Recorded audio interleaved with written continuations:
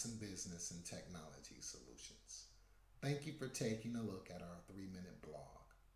We present these blogs to small business owners and accountants to provide information on tax codes that are either overlooked or misunderstood.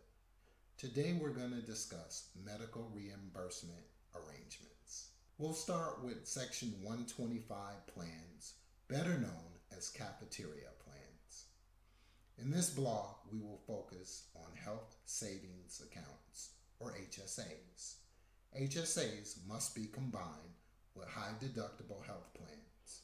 By starting an HSA, business owners can reduce FICA taxes, payroll taxes, and workers' compensation insurance costs because pre-tax contributions reduce payroll.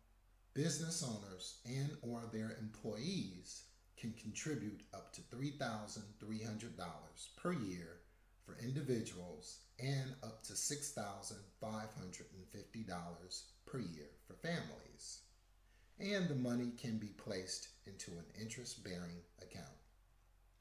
Also, unspent money rolls over from year to year. Perhaps the best selling point to the employees is that they too will realize a tax break because the pre-tax contributions will reduce their stated income.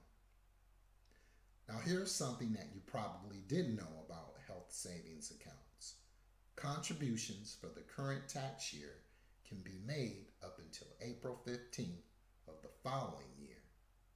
And that's something to think about for next year's tax. For more information on the tax benefits of a health savings account, contact us at 310-631-1106 or go to bisonbiz.com and schedule an appointment online. Once again, I'm Walter Hines.